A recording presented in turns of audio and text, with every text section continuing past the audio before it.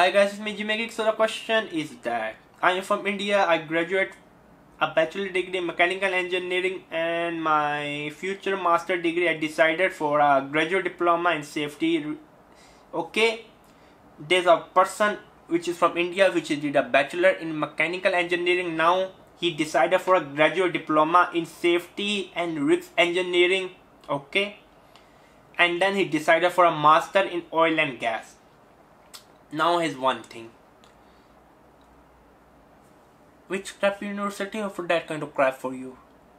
Again, getting graduate diploma in safety and risk engineering you can get because you already have an engineering background, but getting a master in oil and gas, I don't think so a university can accept you. It's even very high for a private university to accept you based on a bachelor of mechanical.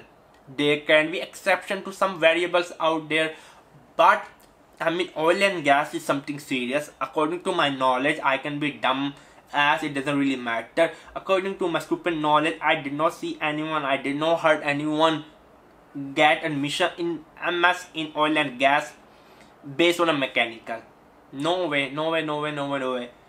If you have some kind of like industrial engineering or some kind of industrial engineering related, then you can, but mechanical is really very hard. You can give a try, or I'll be telling you, do not do a graduate diploma in safety and risk engineering, do a graduate diploma in oil and gas related, which can help your application to get admission in oil and gas. I hope this answers the question.